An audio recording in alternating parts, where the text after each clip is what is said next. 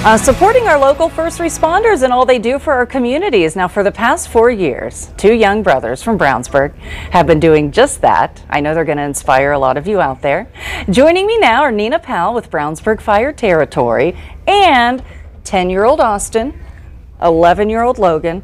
I'm worried that all this lemonade is blocking you from the camera, so I'm going to move it over here. And thanks for making it. Austin, so I understand this kind of started with you. You were in the hospital?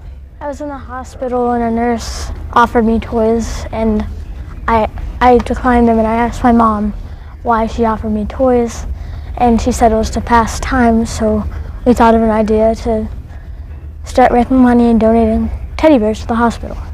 Wow. So you do teddy bears at first, and then you switch to lemonade, Logan. Yeah. How did that happen, and how's it been going? Good.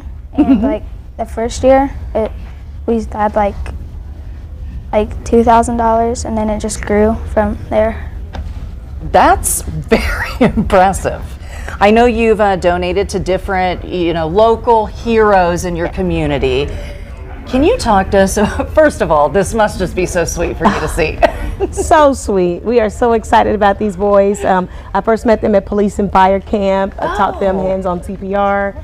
And we are just so thankful for their contributions.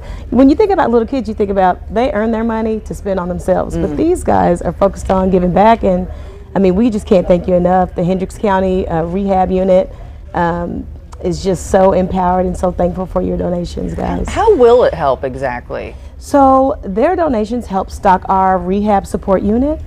And so that provides relief, snacks, hydration for firefighters while on scene. So I've actually investigated a few fires where the rehab support unit showed up to hydrate firefighters, including myself. Wow. And it's just because of these boys' contribution. Wow. And so it's coming up again this Friday and Saturday, right? Yeah. So what do you charge, and what do people need to know? This year, I think we're doing 50 cents per cup of lemonade. Well, that's a great deal. And $1 for water. Oh, and I know this year you're going to do, in case you aren't able to go to the lemonade stand in Brownsburg, going to do PayPal and make some other ways for people to donate. One thing I love about this is, I have a 7-year-old boy, and so the fact that you all are just so naturally giving and thinking about others is really impressive. So, is it strawberry lemonade as well, or? I think last year we were planning on doing lots of strawberry lemonade. Really? And it's on the news now. Are you guys going to be fully stocked and ready to go? Yes, I think so.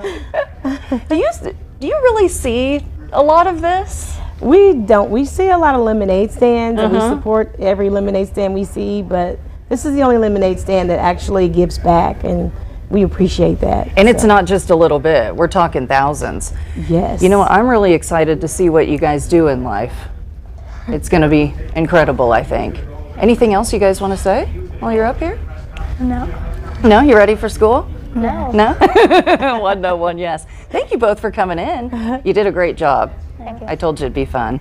Yes. Nina, thank you for coming as well. Yes, thanks for having us. And I know that this will inspire other kids and even adults to do some stuff. We hope so too. So the boys are putting up flyers. This is how it's going to work if you want to go. There's going to be flyers all over Brownsburg advertising the lemonade stand. So look for a flyer for more info. If you cannot make it to Brownsburg, oh, that's a cute picture.